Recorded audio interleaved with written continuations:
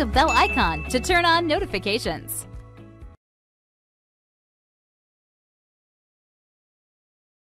In this lesson, we're going to see how easy it is to import multiple records in bulk from an Excel spreadsheet. Because currently in our Access table, we only have 2 records for 2 customers, and we need quite a bit more data to work with throughout the balance of this course.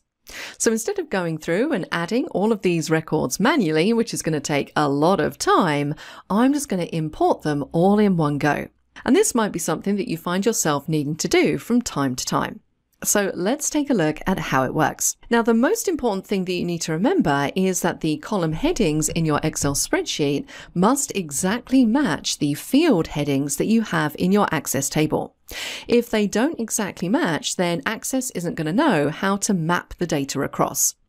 So it's always worth checking that these column headings in Excel do exactly match your Access fields. Once you're happy with that, let's give the spreadsheet a save, close it down, and jump back to our Access table. Now, in order to import, we need to do this from the External Data tab. And check out the first group here, Import and Link. This is where we can come to import data from multiple different sources, not just Excel. And we're going to see in the next lesson how we can do pretty much exactly the same thing using a text file instead. So if we go to From File, this is where we're going to find the option to import from Excel, but we can also import from an HTML document, an XML file, or a text file. We can import from other database applications. So maybe I have information stored in another Access database. I can import from there, or maybe from an SQL server.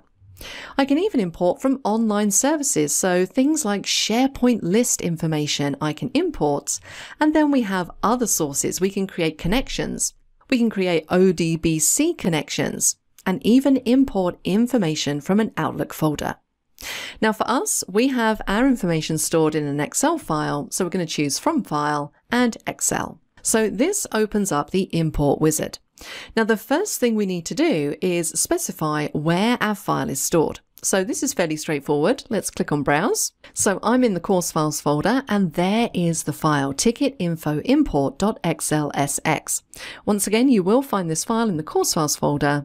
So wherever you download it to is going to be the location that you select it from. So let's click on Open. Now we need to specify how and where we want to import this data. And we have 3 different options. So the first one, import the source data into a new table in the current database.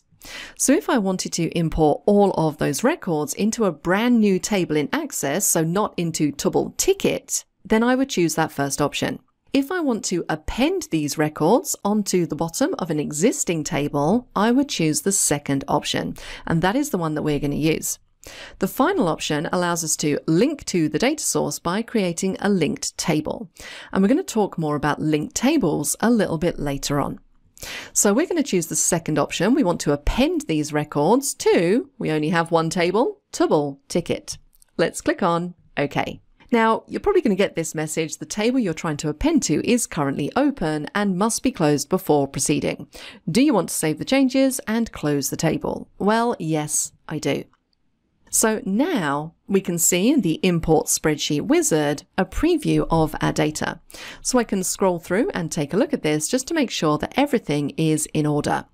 We can use the horizontal scroll arrow to scroll across and check to make sure everything is looking fine, which it is. So let's click on Next. We're importing to Tubble Ticket. Let's click on Finish. And then at the final stage, we get the option to save these import steps.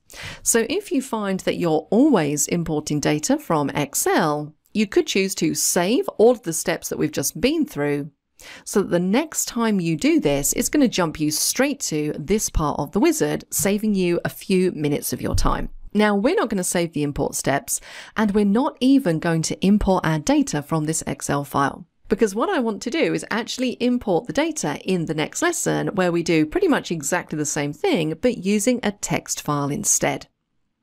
Just know that if you were to click Close, all of those records are going to import into Tubble Ticket. And you're going to see the outcome of this in the next lesson. If you're not a subscriber, click down below to subscribe so you get notified about similar videos we upload. To see the full course that this video came from, click over there. And click over there to see more videos from Simon Says It.